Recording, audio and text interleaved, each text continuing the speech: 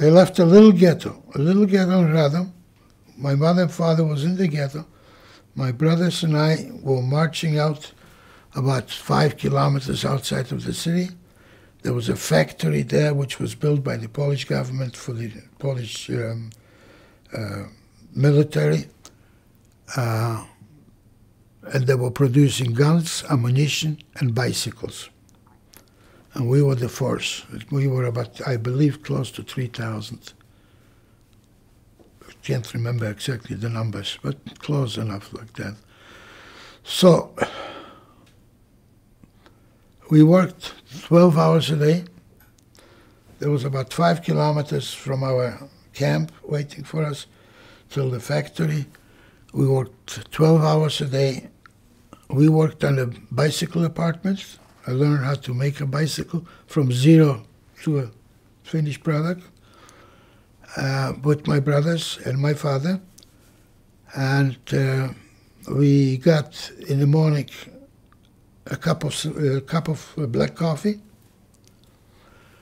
At lunchtime, they gave us a small little bowl of soup. If you were lucky, you see some peanuts swimming around in it.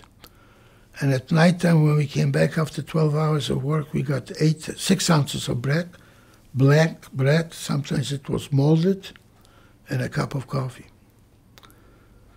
And so we worked for 12 hours.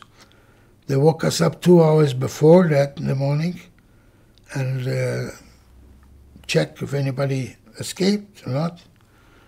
Then we walked to work. When we came back, they kept us another 2 hours. So the day consists of about 16 hours on a diet like that. And there's one man disappeared. A young man disappeared one day.